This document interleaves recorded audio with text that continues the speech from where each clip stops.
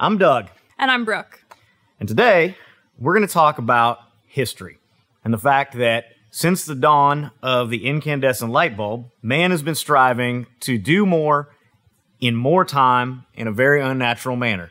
We're going to go through what a circadian rhythm is. I still don't know that I know, but Brooke does.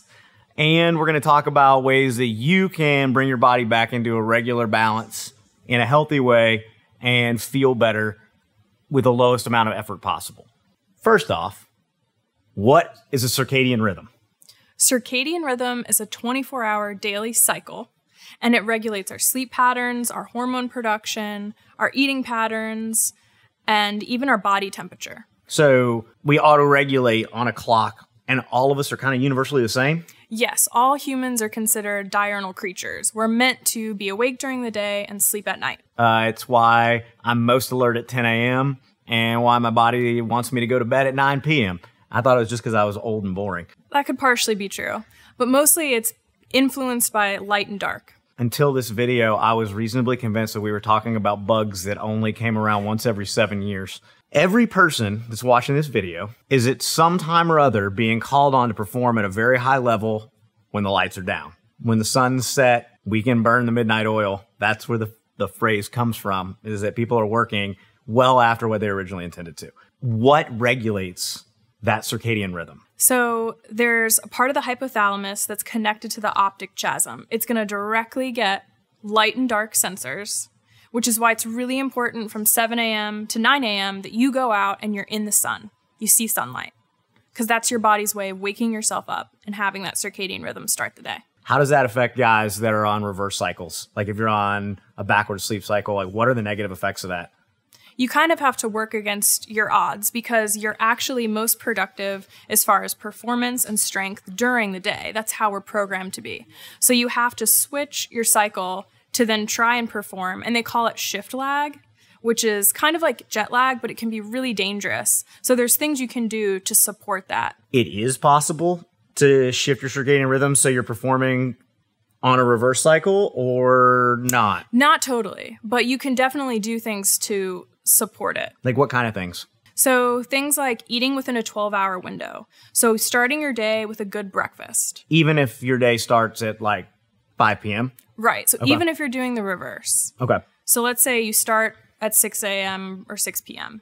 So both the same people that start at 6 a.m. and 6 p.m., we're going to treat them as if it's just reversed. Okay. Is this the healthiest thing? No. There's really negative long-term health effects. But if you try and maintain healthy patterns that are similar to someone who is waking up and having a regular day, you can actually kind of help negate some of those really awful side effects. What are those side effects? Well, long-term, you can have increased risk of things like obesity, cardiovascular disease. There's even a correlation between depression and bipolar disorder. We're talking about irregular heartbeat, blood pressure, things that are not great. I can't throw a rock into a pool full of dicks without having a bunch of dudes tell me that they will perform better on less sleep or that they're night owls. Well, I'm an anomaly. I'm like, I don't need that sleep. Those people, I would be led to believe, are liars? Yes. You need 7 to 9 hours of sleep. That's what research shows. So even if that means you're sleeping during the day, and you can support this by getting blackout curtains, it's better to sleep in a cool room, 68 to 70 degrees Fahrenheit. Still do those things whether or not your sleep is during the day or at night, but you should be getting 7 to 9 hours. I know that every hour of sleep less than 8 hours a day male gets is like a natural 15% drop in testosterone production. And you're going to have poor concentration, poor motor skills. Like if you're someone who's a shift worker and you need to be on and your body needs to be on, it's going to be really dangerous if not only is your sleep and wake cycle off, but then you're not sleeping the right amount of time. I'm the kind of guy that works better on 2 hours of sleep. I haven't heard anything that you had to say. How do I know that my circadian rhythms are off? You're going to have poor quality of sleep, difficulty falling asleep, staying asleep. You're not going to wake up feeling rested, poor concentration, memory. If your science is to be believed, melatonin is naturally secreted sometime around 9 p.m., naturally encouraging us to go to sleep at 9 p.m. and that melatonin production falls off, what, at like 7 a.m.-ish, something around there? So like 6... When the light starts. Yeah, light starts to come up and the melatonin stops getting produced. So like natural sleep is not encouraged by the body hormonally anymore. Those hormones aren't being created during day sleep for like someone who's tired and sleeping during the day, which is one reason why it's like, well, I have a really hard time falling asleep. I get that. Do people have to exhaust themselves? They have to work so hard that they fall, like basically falling asleep on their feet? Or are there ways to encourage a better sleep pattern to get into a healthier circadian rhythm? One of the big things is creating a good sleep environment. It's got to be quiet, dark, like really dark, blackout curtains dark, like cool temperature. Not a cool big red flashing alarm clock. That would be a no-go. Noted. And then when that darkness, you will secrete melatonin.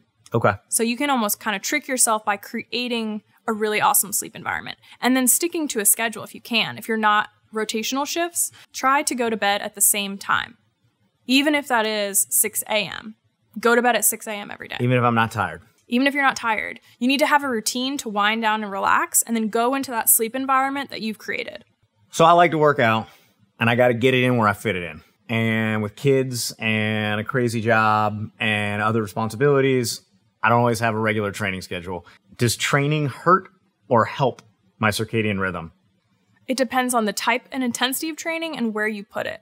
So there is some research to support that moderate aerobic activity actually benefits your circadian rhythm. But you want to make sure that you're working out, especially if it's high intensity, at least 3 to 4 hours before bed, because you want that time to unwind. Intense workout, the kind that I do because I hate myself, is that going to affect my circadian rhythm? It can, depending on where you place it. So if you're someone who wants to burn it down doing a Metcon, it would be better to place that at the beginning of your day. And your day might be backwards, but the beginning of your day.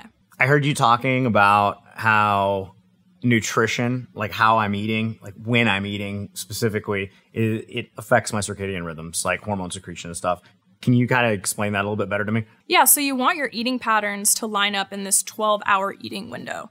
Some people consider that intermittent fasting window, but really that should be just a normal eating pattern so that your breakfast and your dinner are at least 12 hours apart or a little less. And then routinely eating like regular, like 5 meals. Yeah, and if you're someone who works the night shift, eating small, frequent meals is going to be better than eating one large meal that can make you feel lethargic and weigh you down and just too much food at once. Right on. And that also eliminates the need for me to be crushing like 3 monsters.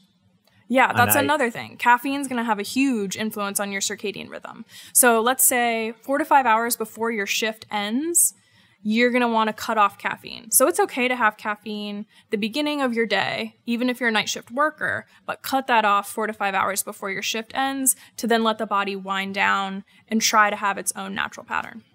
Can I jumpstart my circadian rhythm with like power naps, or is that something that's completely unrelated? You can nap and it's not going to affect your circadian rhythm as long as you're taking short naps, like think 20, 30-minute naps. My grandmother always said that nothing worth having came easy.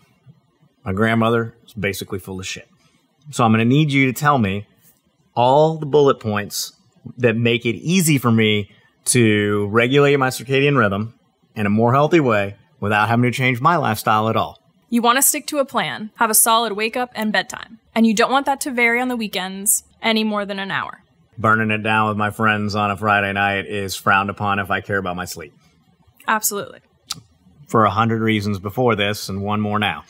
Make sure you're getting enough sleep, 7 to 9 hours a night. Make sure your naps are only 20 to 30 minutes if you decide to take them. Limit your caffeine after lunch. Boo. Or 4 to 5 hours before your shift is over. Okay. Daytime or nighttime workers. I know. I'm a fun ruiner. You also want to make sure you have a nice sleep environment, cold, dark place, usually 68 to 70 degrees is like a perfect sleeping temperature. You also want to make sure that you're not stressed before bed. Calm. Nighttime routine, no stress, and get into some type of relaxation routine. So what you're saying is I shouldn't be picking fights with people about what the best president in American history is on the internet before I go to sleep? No, for multiple reasons. Electronics before bed should be avoided. Holding a bright light in your face does not help you prepare for sleep. Agree to disagree. All right, what about my friends that can go to sleep because of sheer willpower, but have trouble staying asleep. And they wake up and they pee and they can't go back to sleep, or they're restless in the middle of the night because they're hot and like turning. What's the deal with that? There can be a lot of reasons, but one of the big things is nutrition deficiencies. If you have a vitamin D deficiency, you're going to have difficulty staying asleep. Okay. And vitamin D deficiency is actually really common in the United States. So a lot of people just aren't eating a nice wide variety of foods. It's also partially genetic. Women usually have lower vitamin D. So sometimes a vitamin D supplement, even once a week, can be beneficial. So that's why your doctor should test your levels when you're having difficulty sleeping. Now you have it, boys. Fill your old lady up with vitamin D. Brooke endorses it. In another video, we talked about low carbohydrate diets. And one of the things that can also lead to sleep troubles is eating a diet low in carbohydrates, low in calories. I've recently been convinced that a small bump of carbs right before bed is generally actually good for helping you fall asleep, stay asleep. Is that true? Well, there's also this myth like don't eat carbs after 6. Not true. Especially since you usually work out in the evening, you should be eating carbs at that later meal because you need it post-workout for recovery. Now you know what circadian rhythms are and why yours is likely screwed up. Brooke has given you some ideas on how to improve your circadian rhythms, even if you have a job that isn't conducive to having a normal sleep cycle. I think the biggest thing to take away from all this is people get in their own heads and they can't sleep, so they say, I don't sleep. And then they deny themselves sleep and they stress about not sleeping. And it becomes this chicken or egg argument. So if you understand the basic cycles, as Brooke has kind of outlined it, I think it should be something that you can de-stress about, focus on, regulating your breathing, calming down at night, having a dark sleep environment, and it'll bump you back into a more natural sleep pattern. You don't have to have screwed up sleep just because you've convinced yourself that that's how you function.